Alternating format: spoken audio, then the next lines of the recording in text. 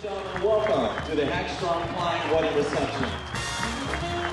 At this time, ladies and gentlemen, would you please join me in welcoming Mr. and Mrs. Joseph and Karen Klein!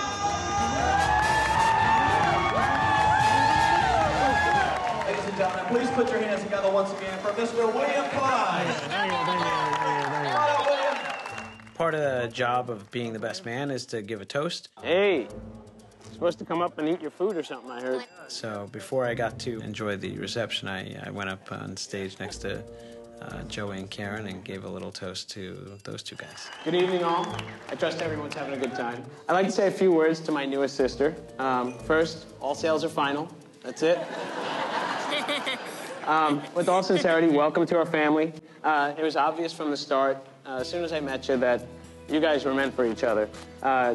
You know, you put up with them, which is more than enough. But beyond that, you guys look into each other's eyes like I've never seen anybody look into each other's eyes. So it's a pleasure to have you in my family. Doing all right so far? All right. Pretty accurate. So let's lift our glasses. Steal one.